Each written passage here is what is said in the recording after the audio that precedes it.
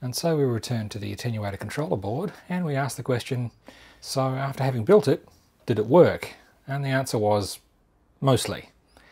Indeed, for sufficiently low values of work, it was fine. Now, I did manage to get it to function quite nicely in the end, but only with the aid of a whole bunch of bodge wires and an extra gate on a breadboard. So let's look into what went wrong. So the first sign of trouble was with the mute circuit, where I found that the LED was permanently on. That was fairly quick to trace, which was down to the set input for flip-flop number 1. Instead of being tied high to 5 volts, that was grounded, meaning that the output was permanently on. Now the intention there was to ground the input for flip-flop number 2, which is unused, so that I would drive that into a known state. Unfortunately, I got that a little bit there wrong, and so it was always going to be stuck on. Now that's a fairly easy fix. Basically desolder the whole chip, bend up that pin, and then run a bodge wire from there to the 5-volt rail. So having fixed that, I thought, oh great, now it's going to work. And of course it didn't. What I found was that the push button wasn't actually inverting the state of the flip-flop.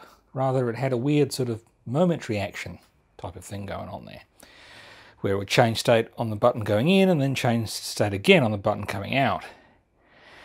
And I came to realise that my RC debouncing circuit, which I'd gotten away with on the input selector board using a 4017 decade counter and decoder, wasn't working, driving the clock input of this flip-flop. Now, a bit more digging, and you discover that the 4017 has a Schmitt trigger on its clock input. And so, sure enough, you can do crazy things like use an RC circuit, and that's all fine. However, that flip-flop, it's just a logic input. And so you really can't get away with having voltage levels that just gradually drift from one state to another. That's not on. So fundamentally the issue is this. If the output of our RC circuit is basically doing this, it's rising quickly when the switch closes and then falling slowly when the switch opens again. Our problem is that from a logic standpoint, we have logic high, logic low, and in between we have here be dragons. And having this just gradually make its way through this zone here is enough to completely freak that chip out. It starts thinking, am I seeing another upwards transition? What is going on here? So definitely can't get away with that. So if I'd chosen a flip-flop from Philips or NXP, they do them with a Schmitt trigger on the clock input, and that would happily accept a signal that did that. That wouldn't be a problem. However, they're no longer available in through-hole, and I really don't want to be designing in parts that are not currently available. That seems a bit silly. And for the moment, just for the purpose of testing with the board I've got, I've simply removed the capacitor altogether. It's not great. I mean, you've really got to push it fairly emphatically, otherwise it'll skip. But for the purposes of testing, it'll do. So having gotten the mute circuit out of the way, and at least got it to a state where it wasn't permanently muted, I then turned my attention to the main event, the pot driving the outputs, wherever they are. Where are the other outputs there? There we go. Now, what I found was this was sort of working. Unfortunately, it had a strange asymmetry to it, where when turning the pot clockwise, it would count slowly, whilst turning it anti-clockwise, it would count quickly. Or was it the other way around? Not that it matters. So that was unusual, and I really was having trouble getting to the bottom of what was going on there. While I was following through all of that though, the other thing that I found was that my latch pulse was incredibly short. And that was rather strange. In the process of fault finding, what I'd done is I'd fiddled with the resistor and capacitor on the clock to slow that right down. I'd slowed the clock down to 5 odd hertz so I could really just watch what was happening. And what I found was that that latch pulse was still less than a microsecond in length, 200 to 400 nanoseconds, which was very strange. And I felt at the time that that was responsible for the problem I was having with the asymmetry. I now understand that that doesn't really make sense, but I found something that seemed anomalous, and naturally I blamed all of my troubles on it. That turned out not to be the case, however. So the issue there is down to what's going on here. Basically, my problem is that the carry and borrow signals come on with the main clock. And for a counter in its usual application, that's exactly what you want. You don't want them to be occurring any later.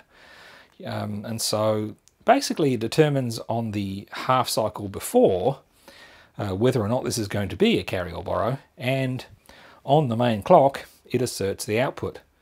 That's great, but it didn't help me with what I was doing. So here are my 2 clock pulses. Important thing here is that the read is active low, and so from a little fraction after there, right up until there should be data available at the output of the A to D chip. So my concept was that we would have this compare pulse which would come up well after we'd actually acquired our data, and it would drop while it was still available at the output. So we had something to compare. So for some reason I'd convinced myself that I was going to get that latch pulse here on the downward edge of compare. But what actually happened is I got it here at the upward edge of compare. So what that meant was that I was still looking at the output of the comparators while I was changing the data out from underneath myself. And that just seemed like a really bad idea. So the fix to that issue is to, instead of using a NAND gate there, to use an AND gate, or indeed just to whack an inverter on there. So I did that, and that was great. And now my latch pulse was of a reasonable length. It all made sense. Everything was great, except my strange asymmetry was there still. Still found that turning the pot one way, it would count quickly, and turning it the other way, it would count slowly. So evidently that had nothing to do with it. At some point though, I looked here. So the intention with these inputs is that when we get equality from the comparator, that we load the number 8 into the counter, and so we're basically equidistant between a carry and a borrow. And as it turns out, I've got this completely wrong.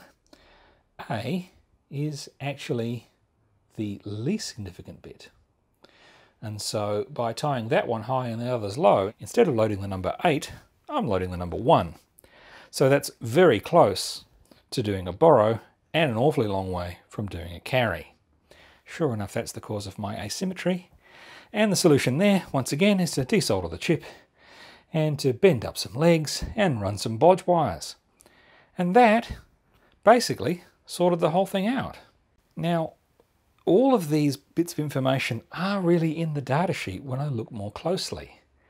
Looking at the flip-flop, sure enough, there's no symbol telling you that there is a Schmidt trigger on the clock, and so, sure enough, there isn't. Likewise, yeah, they're only labelled A, B, C, and D, and to me that's not entirely clear as to which is the most significant or least significant bit. But if you look at the diagram of the internals of the chip, it's pretty easy to see in what direction the flip-flops cascade, and that'll tell you which one is more significant than which.